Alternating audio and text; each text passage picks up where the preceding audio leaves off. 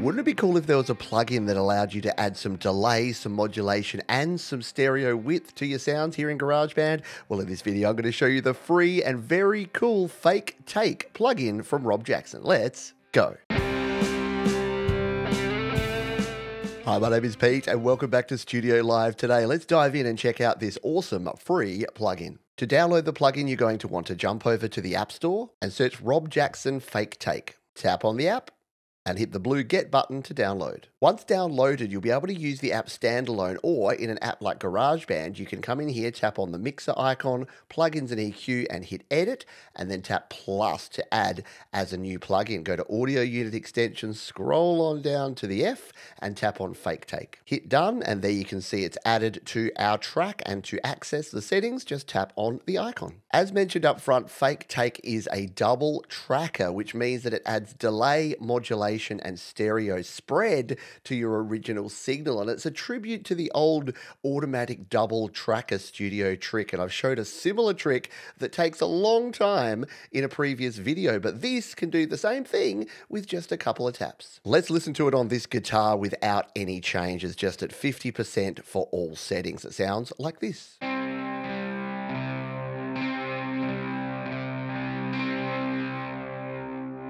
Pretty cool. If we compare that to the original sound by turning off using the active control at the top, let's take a listen.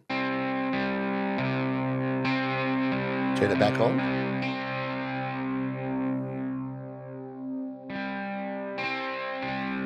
And back off.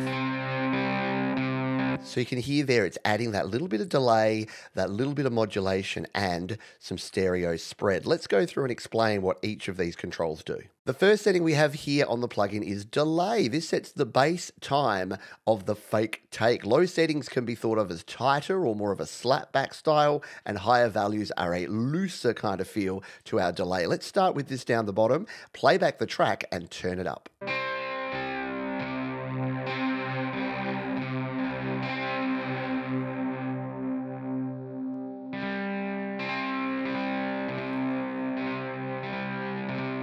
So as you turn up the delay, you can really hear the definition between the original sound and the delayed sound. So if you want something a little bit more ethereal and loose, you can turn it up. If you want a tighter kind of delay, turn it down. Let's leave this one down around 20%. The drift setting is the amount of delay time modulation, and this is actually applied to the original and the processed signal. If we turn this all the way down to 0, you'll hear no modulation, and as we turn it up, you'll get more and more. Let's leave this at 0, hit play, and we'll drive it up so you can hear the difference.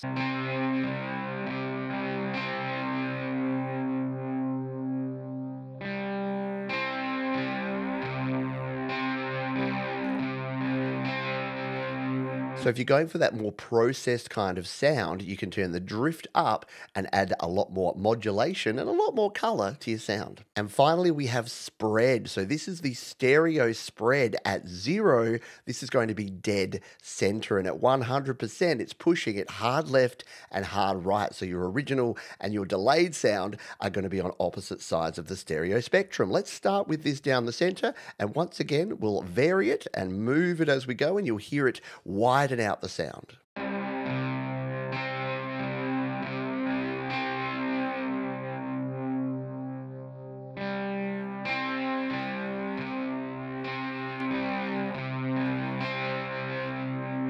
So once again, like all of Rob Jackson's plugins, very simple controls, very easy and very intuitive to use, and you get those 3 cool effects all within one plugin, stuff that could take you literally hours to do if you needed to manually dial in all 3. And again, all of Rob Jackson's apps are just so simple to use, so intuitive, and so useful. I can see myself using this on guitars, vocals, drums, all sorts of tracks. In fact, let's do that right now. Let's grab this lead vocal and solo it here. Once again, we're going to tap, go into our plugins, edit, and tap on to add this one right all the way down to FakeTake.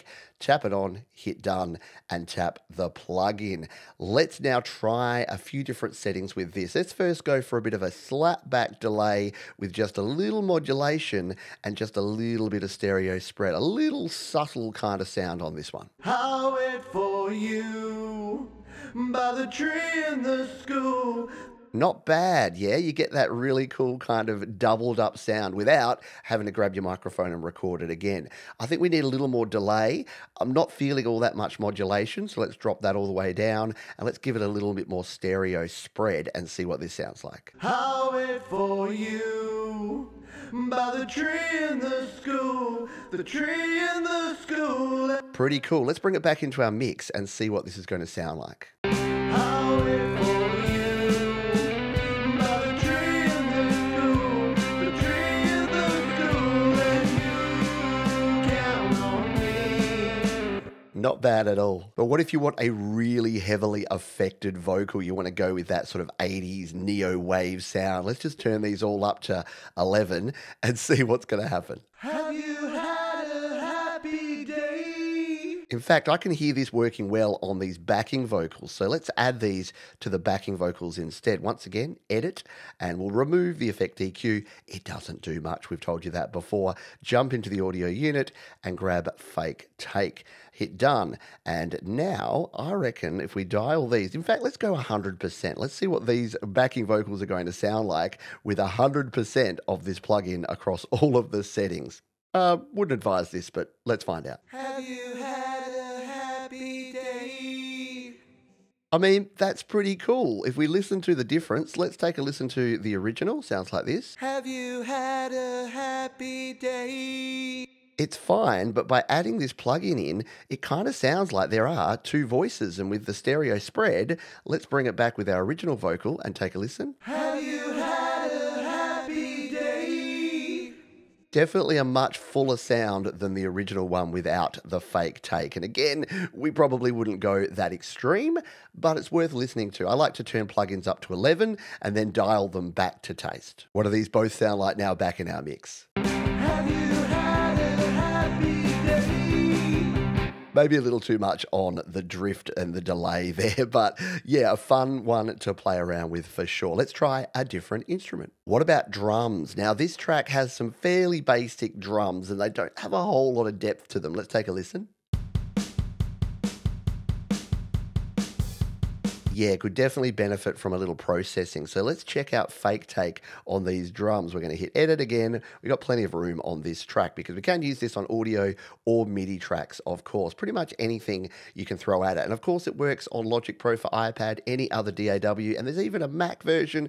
You can use this everywhere. Rob's done a great job. Let's tap on this one and dial in some settings. So this time, I only want a very tight delay for the drums, just a little bit of modulation, but I'd like a decent chunk of stereo spread. Let's take a listen to this now and see what it's done to this drum sound. Turn it off.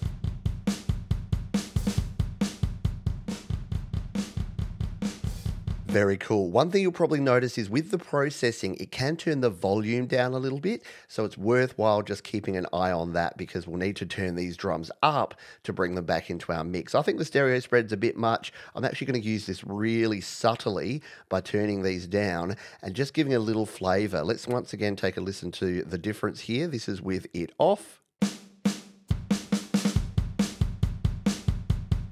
And turn it on. Yeah, you can hear, it almost sounds like a bit of a double kick drum there. So let's turn up the drums a little bit, bring it back into our mix and see what this sounds like. Love a tree that you won't see.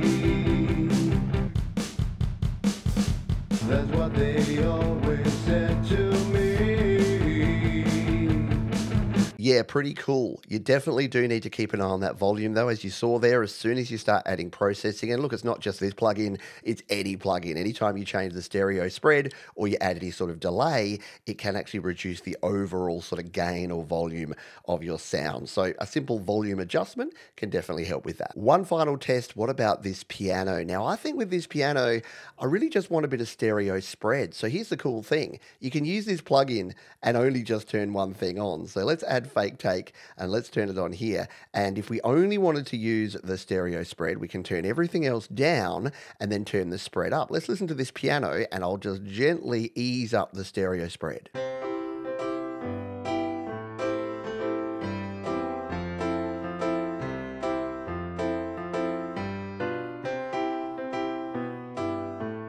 You can hear there that it gets such a fuller kind of piano sound, and I could even do the same thing and add it to this low part of the piano as well. So yeah, you don't need to use all three. You can use any combination of the delay, the drift, and the spread, and just get the sound dialed in exactly as you want. So really, not only is it free, it's kind of 3 plugins in one.